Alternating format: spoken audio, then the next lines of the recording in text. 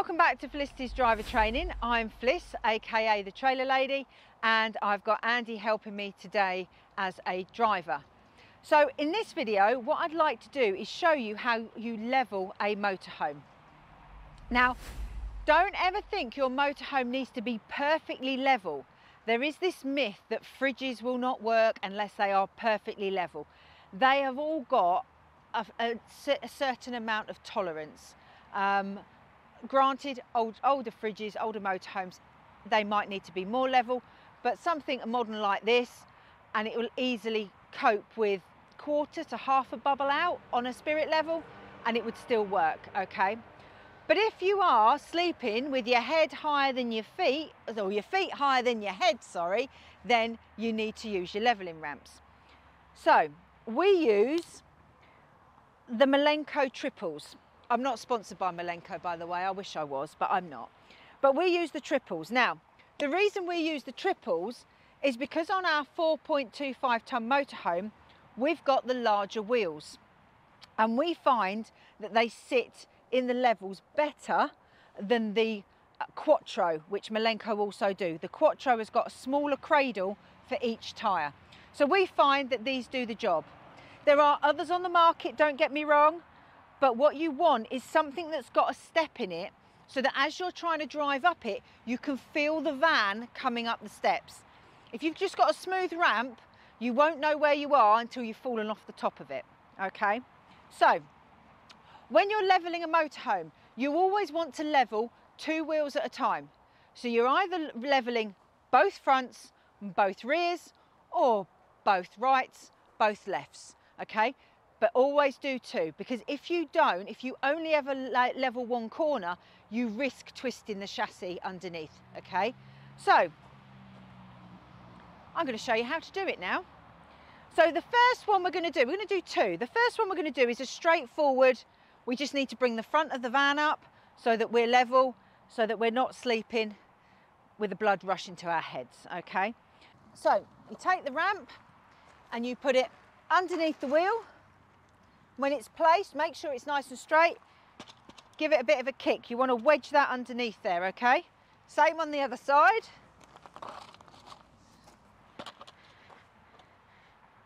Because of the surface we're on, there's a chance that this could slip, you see. Okay, right, so now what I want is Andy to drive up the ramp, so up the levelling ramp. So what we do is we always come to the very top of the levelling ramp and then reverse back down until we're level.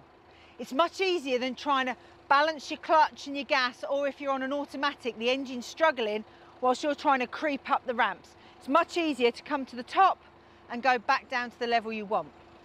Okay then, Andy, nice and steady.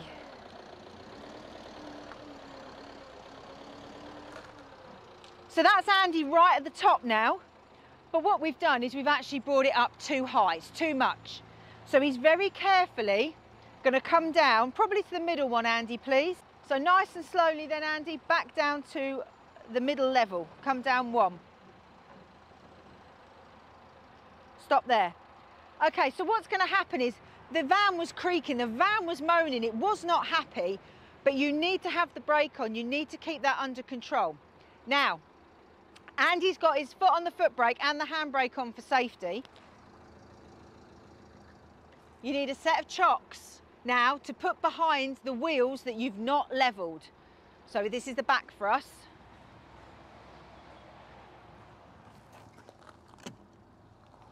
And I'm just going to come around the other side. So he's still got the brakes on, which is lovely. We're going to use the chock in there, okay?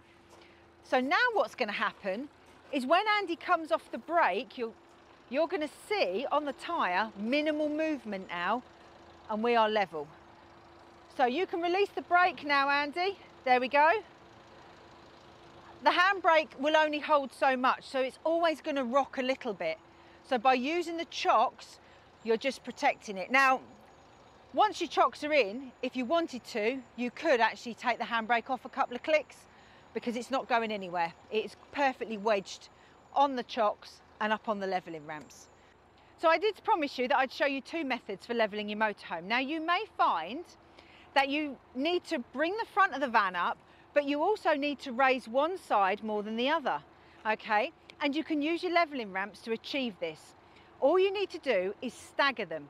So, this pitch was perfectly level, so do excuse us because we're going to make the motorhome worse than it was. But this is just for effect.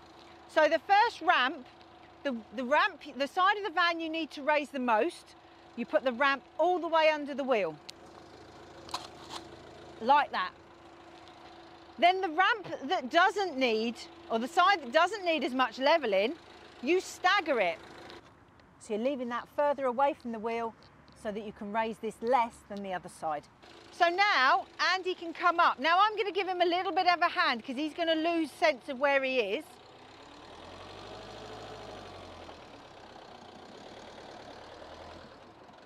I'm happy with that.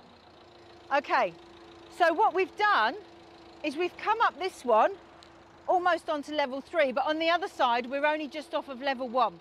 So what we've done is we've brought the front of the van up and we've raised this side more than the other side. And hopefully that means that the glass of wine or your cup of tea is not going to roll off your table inside. So if that was useful to you, please like it, please subscribe, and if you've got any comments, please leave them below. Thanks then.